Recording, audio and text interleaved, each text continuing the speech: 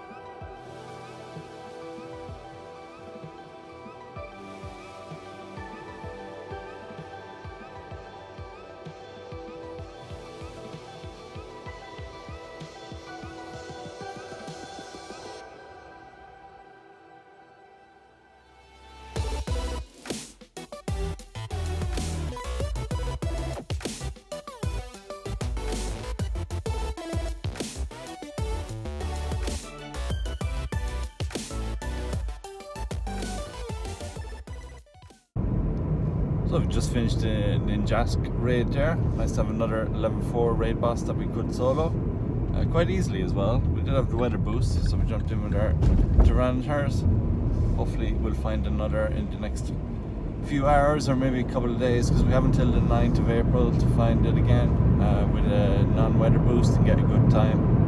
We also have a few more raid bosses to attempt. We're heading to a level 2 Skorupi raid now to get that off the list. We still have a level 1 Caterpie and a Combi, and we have a level 3 Masquerain as well to do, so hopefully we can complete those within the time of the event, get a good time and post to the raid times website. So let's see how we get on with the Skorupi now. We're going to jump in probably with our Moltres, our 100% one, so hopefully we'll get a pretty good time, and let's see how we get on.